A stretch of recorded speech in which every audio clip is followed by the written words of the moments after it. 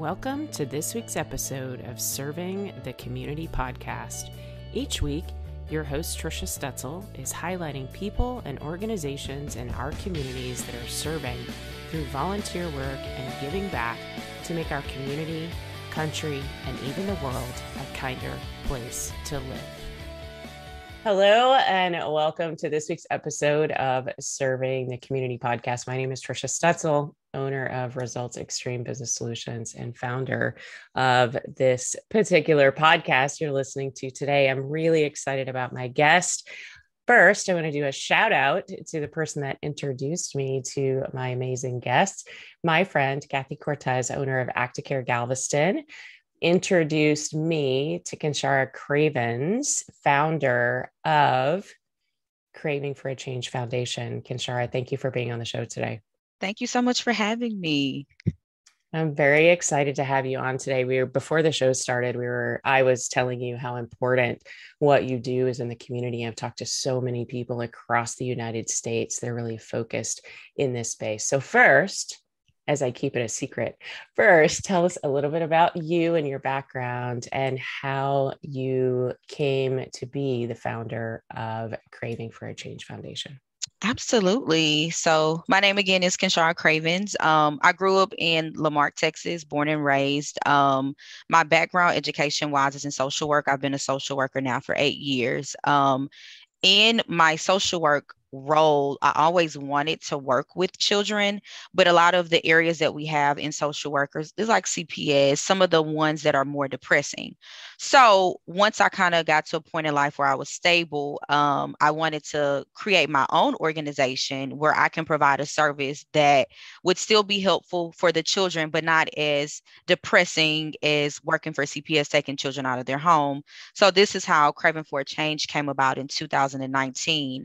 When we first started, we're originally just focused on the high school age group, and we would help them with like transition services. So like if you were ready for college, we'll help you apply for like your FAFSA, finding colleges, all that good stuff. And now we've evolved, kind of tapping more into my background of social work.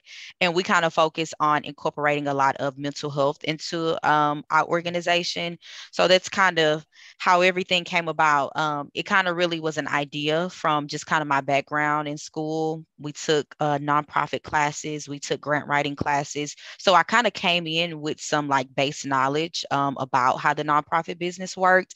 And it just was a good fit at the time. I was ready to, do something for my community. Yeah, absolutely. Well, and it's a important space. And like I mentioned, we were talking before about the pandemic really having an impact on this particular group of kiddos, right? These adolescents. So how do you feel like that's impacted what you're doing with the foundation? Oh, it impacted us a lot in more than one way. We actually became a business in May of 2019. So we became a business like in the height of the pandemic. And originally, we had certain plans for the organization, and we had to switch that. We were planning to do things in person. I just had got our office space.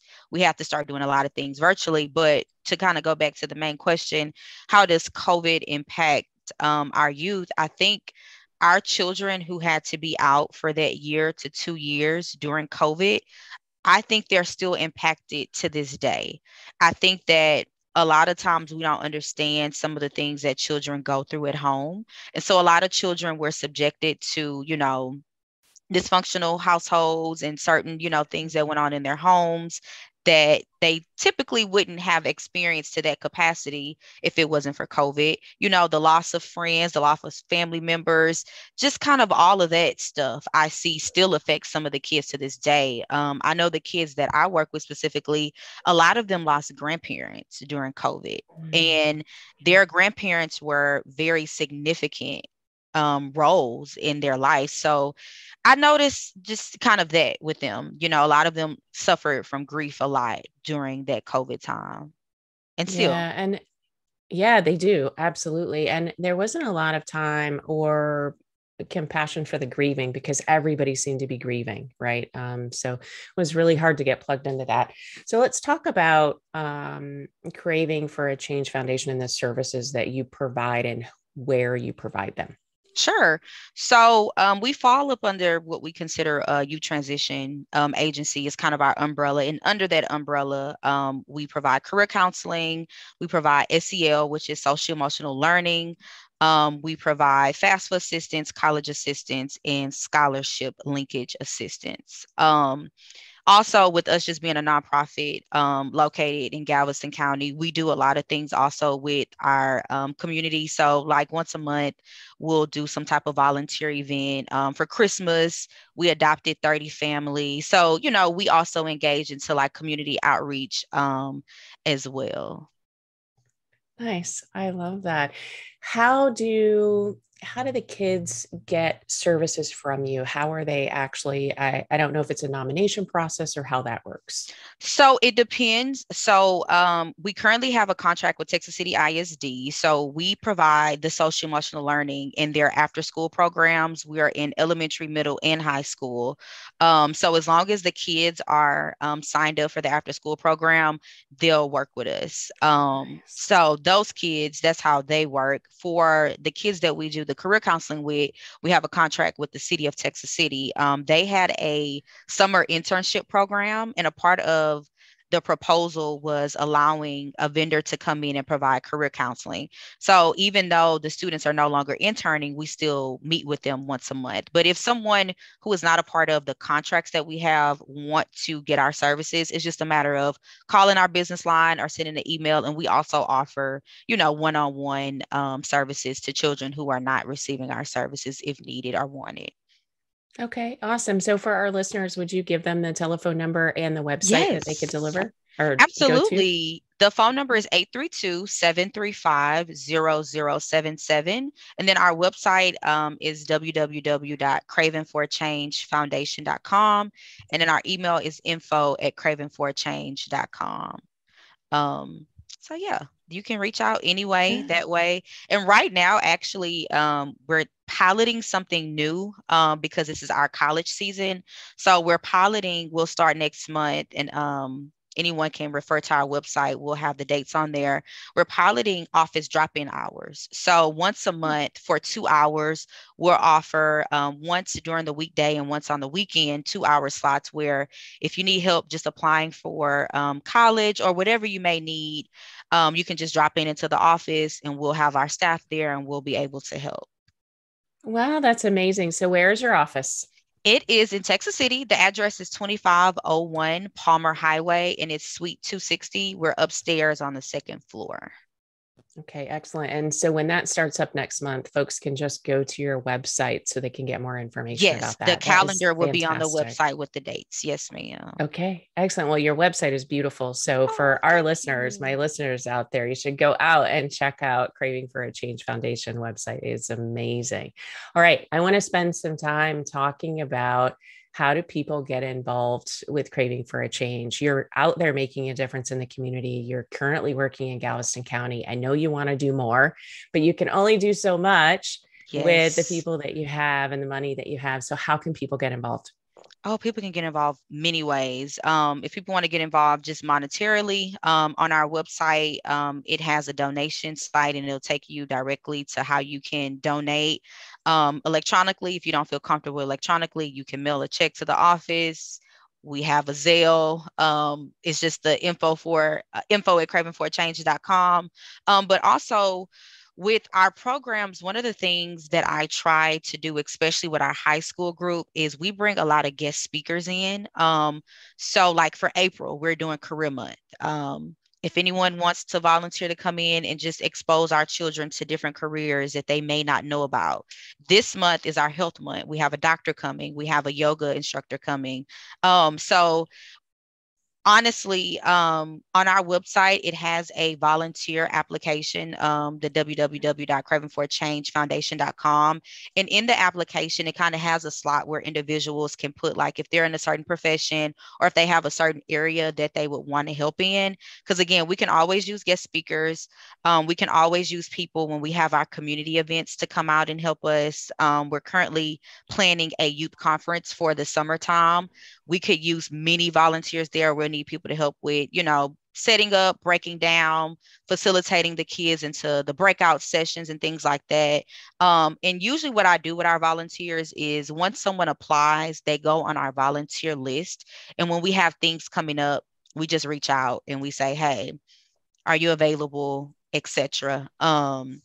But I think right now the key thing that I would love to see people come and help with is the guest speaking part. I think, even if you're not, in the health industry, or if you're not, in the career, even motivational speaking, coming to talk to the kids about, your story. What I see a lot for our children is that they lack exposure. And the more that we are able to expose them to things, the more they're able to be more well-rounded. So, you know, we have multiple ways. However you want to help, just reach out and we will take the help.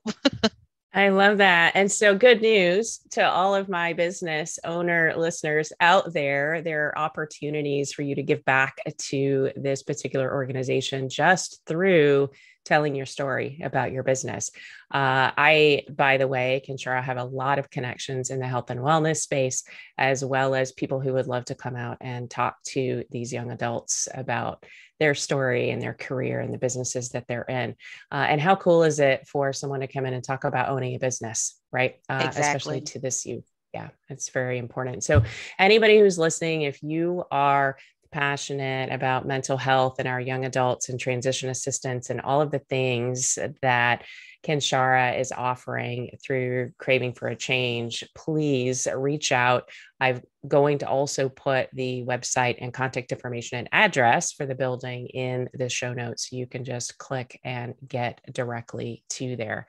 So Kenshara, we have a few minutes left, and I'd love to know if you have a favorite story that you like to tell about your foundation. Oh, I honestly have so many. I have like two that are more recent, and I'll say those two if it's okay. One of the things that I didn't get to mention to you is that we also volunteer monthly at our youth detention center, and we go in and we provide those same services there. And last month we did like a Christmas party for them. We had food catered. It was really nice because, of course, when kids are in the system, the juvenile system, they don't get those luxuries. So it was a really nice experience. And we've been doing that since, May. So close, coming up on a year soon. And one of the boys, he didn't know that I was the founder of the organization. And so we were just talking and he looked at my badge and he said, Miss Cravens, is you own the organization? I was like, yeah. And he was like, you don't look like you can own an organization. And so when we got to talking again, like the exposure, is he thought to own a business, I had to be of a certain age bracket, like he didn't understand that you can be a younger person and own a business and have a successful business. So that was a pretty funny story. And then when we first started, we took a week off. Something happened, I can't remember, but when we came back, the kids had created these poster boards for us, and they were like gigantic thank you cards. And some of them were more personal than others, but it was just so nice to see that, because sometimes when you're doing services, you don't know if people are really, enjoying them, if they're learning something from them. So it was really nice to see that the kids actually felt like they were learning something. They were gaining some toolkit services, just some things they can have in their toolkit for the future. So that was nice. When we came back, they came out with the cards and they're like, we have a surprise for you. And it was nice. So it's nice that they enjoy us and, it feels like they're actually learning things from us. Yeah. And you're making a difference in the community. And, that's why I wanted you to come on the show and talk about your organization. So I appreciate you being here today. If you would give your website and your contact information one more time as we wrap up. Absolutely. Absolutely. Our organization, Craving for a Change, can be reached by phone at 832-735-0077. We can be emailed at info@cravenforachange.com. Our physical address is 2501 Palmer Highway, number 260, Texas City, Texas, 77590. And our website is www.cravenforchangefoundation.com. Awesome. And as always, you'll be able to find the show on Serving the Community on Facebook. I will also post on LinkedIn as well as my personal Facebook page. And all of the show notes will include the information that Kenshara just gave to us. Thank you so much for being on the show today. It was my pleasure to have you on. Thank you so much. It was a pleasure. And we'll give Kathy a big hug. Yes. Thank you, Kathy, for the connection. I love it. Thank you again for being here. And that concludes this week's podcast, Serving the Community.